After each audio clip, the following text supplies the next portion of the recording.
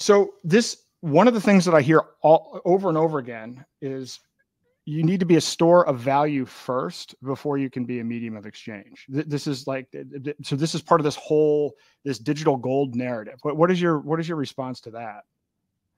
The medium of exchange comes first before it's a store of value, and the medium of exchange has to have some additional use case as well. So all the Austrian economists are very clear about that. It's very clear, like anywhere that money, like the dollar was a layer 2 scaling solution for gold, right? It's like gold was money, not because it was a store of value. It was a store of value because it had these additional use cases. People were using it as a medium of exchange. And before that, they were using it for, gold fillings and this and that, like, ornaments and decorations because it didn't tarnish. Like, it has to have some other use case before it's a store of value. You can't just have it as solely as a store of value.